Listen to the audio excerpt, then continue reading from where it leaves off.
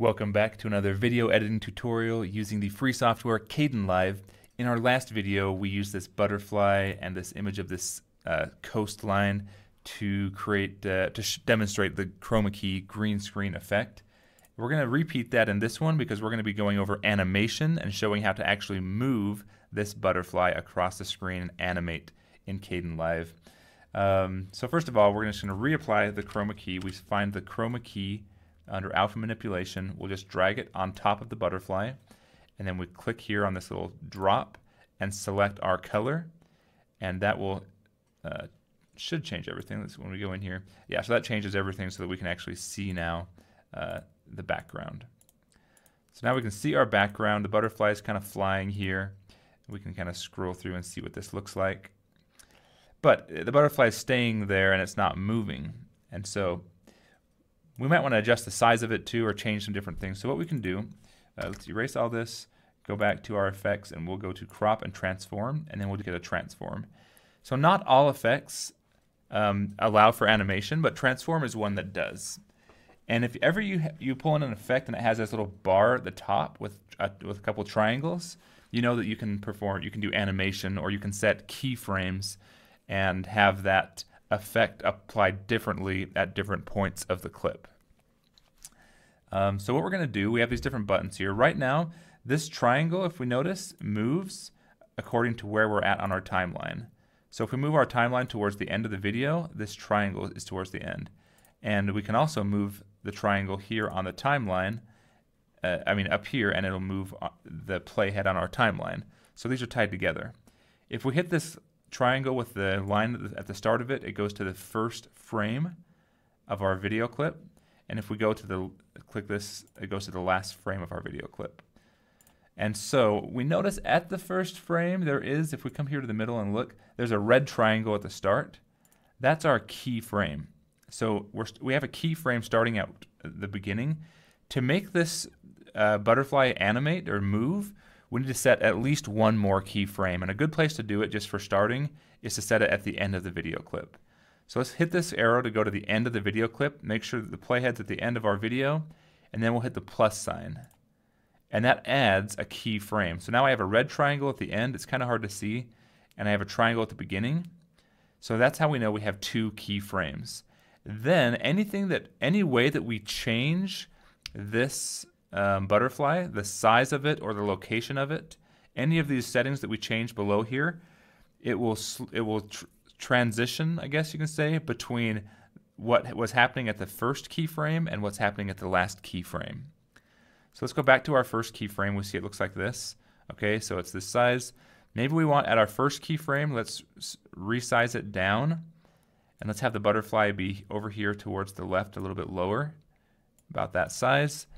And then we see there's a line here. So it's showing us where it's going by the last keyframe. So let's go to the last keyframe and see, okay, so it's going to be this size, and it's going to be at this position. So we can resize that too and move it. And maybe we want it even smaller, like forward. So now it's going to go from this first keyframe to this last keyframe over the duration of, it's about only 1 second is all that our video clip is. So now we can just come and play that and see what that'll look like. So we go back to the beginning, hit play, and we see our butterflies kind of flying along that path. It happened really short, but I can kind of drag along and show you. So this is just what's happening. The butterfly is flying, the background's moving. We've created an animated little butterfly here. And we don't have to just do, if we go back in, click on this track, go to the effects for the transform. As long as we're on our keyframe, if we're in the middle, look, we can't control any of these. We can't change the size or anything because we're not on a keyframe. So you have to always be on a keyframe. So you can click on this frame, or you can use these start and end. And if we wanted it to do something different, we can go to the middle and we can add a keyframe in the middle, and we can have it do something like this, like fly up and then over. And so now if we do that, look what'll happen. It'll fly, it'll go up and follow this sort of path we've set for it, and then it'll go over. So we've created an animation there doing that. Let's go back to the very first keyframe. And we can also change some different things. What did we do? We did scale. So one other thing we can change is rotation. So we could rotate this butterfly a little bit as it's flying. We can have it rotate so it starts like this. Maybe it's going to fly. If we want it to fly up, we can have it. We don't want it to be too extreme. But then that'll change the rotation, and as it's going, it's going to rotate around. So we can change rotation and scale and different properties that way. So I would recommend you play with this. If you didn't watch the last video, go ahead and watch it because I show where to download this green screen butterfly. It's actually a pretty good object for learning how to get started in animating in Kdenlive. What else?